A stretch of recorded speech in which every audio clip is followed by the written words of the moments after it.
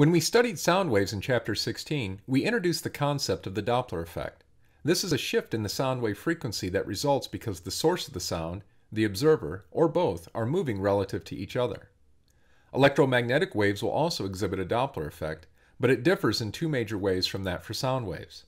First, sound waves require a medium, such as air, in which to propagate, and it is the motion of the source, the observer, and the waves themselves relative to this medium that is important. In the Doppler effect for electromagnetic waves, motion relative to a medium plays no role because the waves do not require a medium in which to propagate. They can travel in a vacuum. Second, in the equations for the Doppler effect in section 16.9, the speed of sound plays an important role, and it depends on the reference frame relative to which it is measured. For example, the speed of sound with respect to moving air is different than it is with respect to stationary air.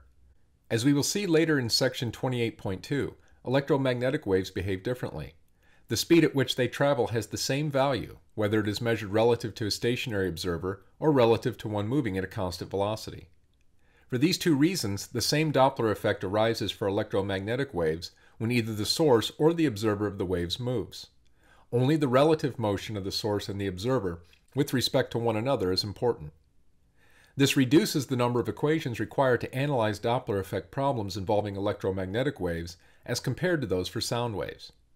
When an electromagnetic wave, the source, and the observer all travel along the same line in a vacuum, then the observed frequency is given by the following.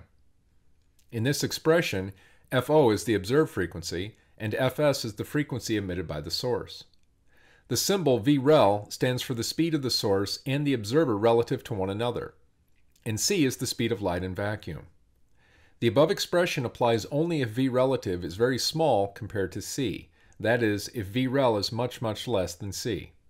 Since VREL is the relative speed of the source and the observer, it is like any speed and has no algebraic sign associated with it to denote the direction. The direction of the relative motion is taken into account by choosing the plus or minus sign in the expression.